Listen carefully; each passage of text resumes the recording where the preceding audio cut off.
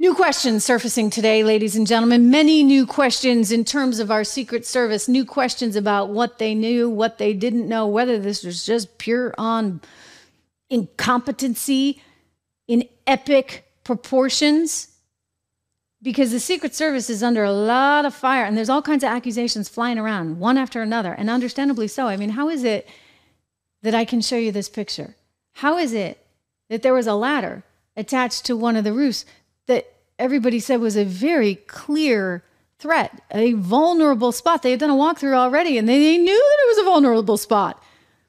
And now there's a picture of a ladder that the guy was able to climb up on.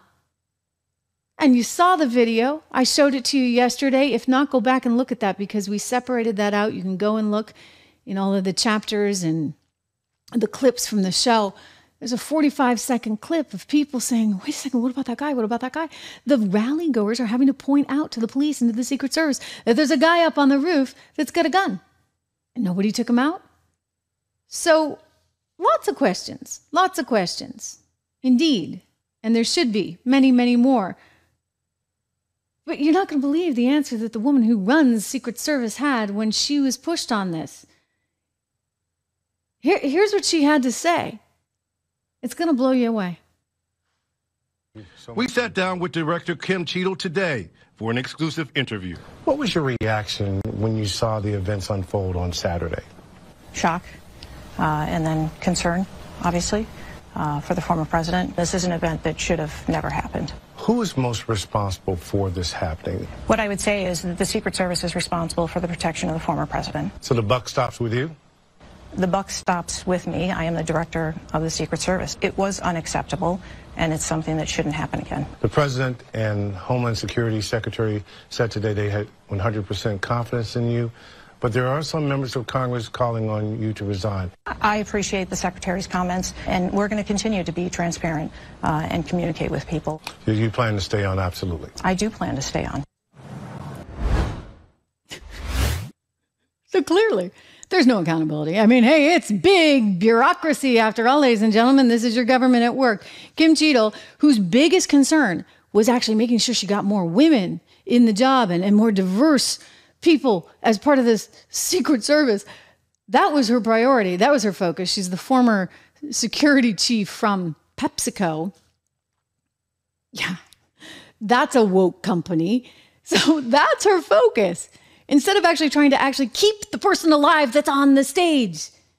You know, Mayorkas now, head of Homeland Security, getting all kinds of questions. He's doubling down on, you know what, like it's fine. Even though he admitted, by the way, in an interview with NPR that their resources are really stretched. They don't have enough money. I'm sorry, guys. You know what? You spend money on enough things. You do not allow this kind of stuff to happen. You do whatever it takes, okay? But these idiots, you kind of start to wonder, did they not care?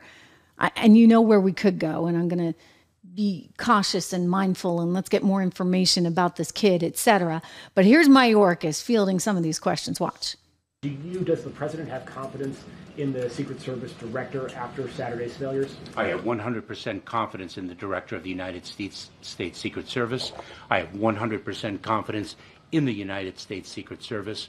And what you saw on stage on Saturday with respect to individuals putting their own lives at risk for the protection of another. But you can't have confidence in them right now because they didn't do their job. Their only job was to prevent what nearly happened, okay? Like, that was the only job that they had. So how do you have confidence in them? I don't have any confidence in them. I realize, you know, Trump and Melania and a lot of people want to be nice and give them the benefit of the doubt, but they failed. This was an epic failure, ladies and gentlemen. Don't kid yourself. And you know what? He and Biden and Kim Cheatle and everyone else are responsible because the buck should stop with all of them. They didn't provide enough resources. That's their fault. That is their fault. Dan Bongino making that point, my good friend and former colleague there at Fox. He's making this point, and he's a former Secret Service officer. And then he takes it one further when he's asked, you know, is this woman going to resign from her post? Watch. Protectee minimum to the problem, right? Because you don't know how many problems there are. So if you try to rush to one problem, like the Malcolm X shooting, and there's another problem over there, you're going to wind up getting dead quick. So they did the right thing by rushing to the protectee. On the evac out, yeah, you do see a couple of agents who one couldn't reholster the weapon and things like this. So, yeah, there were some definite. And the other one was like 5'4". Yeah, I mean, you're going to find out in the coming weeks that the physical fitness standards for men and women are different. That's weird because the protectee's weight and height doesn't change for a man or a woman. Does Cheatle get fired anytime soon? She needs to go immediately. She has disgraced the Secret Service multiple times. She needs to go. She needs to be fired ASAP, but Mayorkas doesn't have the cojones to do it. Biden should do it. Leapfrog Mayorkas and terminate her. Zero chance. She's got to go. Well, he never fired anybody over anything. He doesn't even know who the Secret Service Director is. There's zero chance. Like, he fires her. No way. Did you hear him say? He doesn't even know her name. He doesn't even know her name. So Dan said that, and within 24 hours, sure enough, Biden proved he doesn't know her name. Let's cue this tape, the interview with Lester Holt. Is it acceptable that you have still not heard, at least publicly, from the Secret Service Director? Oh, I've heard from him. But have you heard from her publicly? Publicly, I've sat down in a situation room downstairs. The Secret Service, the FBI, the national security agencies. Did you hear that, guys? Homeland Security, all the he major said, elements. Oh, yeah, I've heard from him. He's lying. Either that or, you know what, his brain is so fried. And I don't want to be mean right now, but I think we all know and accept the deterioration of Joe Biden. Maybe you could get away with saying, let's give him the benefit of the doubt and just assume his brain has turned to mush and he doesn't know if Kim Cheatle is a him or her. He literally doesn't even know who Kim Cheatle is. Couldn't even tell you what her name is, as Dan Bongino so rightly points out.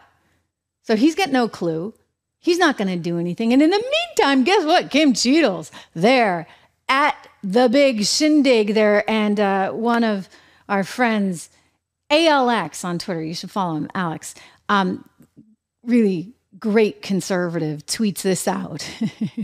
Saw Secret Service Director Kimberly Cheatle this evening flanked by a group of male agents. Interesting how Donald Trump, the former president, is guarded by a group of female agents, I'll add, that are like this big.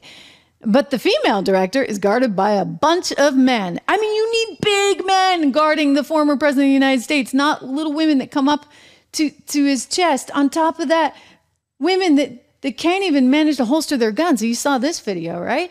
This is clip number 33, Drew. We've got all these women that can't seem to get at their guns. They're trying to holster their guns and they're whipping the ponytails around. They're looking they don't seem to know which end is up. And I'm sorry, but if you look at what went down right on the stage, they start shouting. And it's like, what are we doing?